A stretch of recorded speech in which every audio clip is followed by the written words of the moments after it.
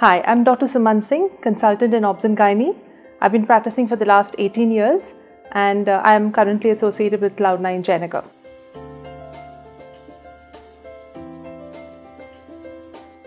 Blood thinning agents like aspirin and low molecular weight heparin can help in cases with antiphospholipid antibody positivity and also those with inherited thrombophelias. And these are very beneficial, especially in these patients, and they're known to reduce the abortion rates by almost 54%. The good thing about these agents is that no randomized trial has shown any adverse effect of these agents on the patient or on the fetus. And also heparin is known not to cross the placenta, so there is absolutely no question of any fetal hemorrhage or any fetal teratogenicity or side effects as in fetal birth defects.